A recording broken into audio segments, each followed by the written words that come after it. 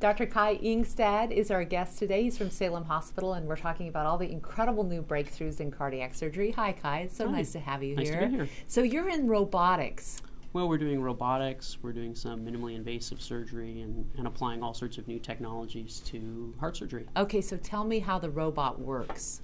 Well, the robot is composed of essentially two parts. There's a console where the surgeon sits, and then there's the actual robot with the arms, which sits right next to the patient and is controlled from the surgeon's console. And so you're essentially telling the robot to do the things that you used to do, right? That's true. Yeah, so what's the benefit then? Well, the benefit is, number one, is the robot arms are small, so they can go in through relatively small holes. And the second thing is the visualization is incredible. There's an HD camera, and there's a 3D visualization that really improves your ability to see.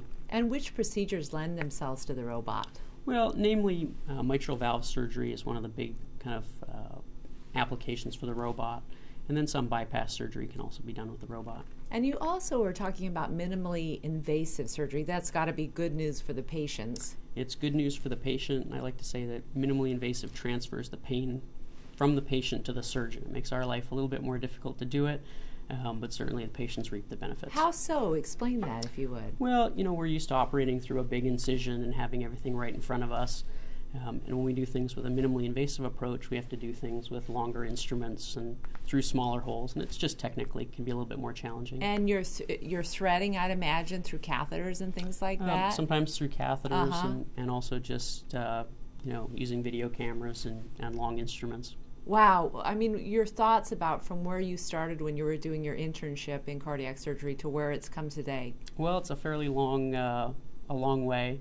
And the technology continues to advance at a pretty rapid pace. I always like to ask people who are in their fields what we can expect in 10 years. Give me an idea of if you're a patient with a heart problem in 10 years, what you would be looking at.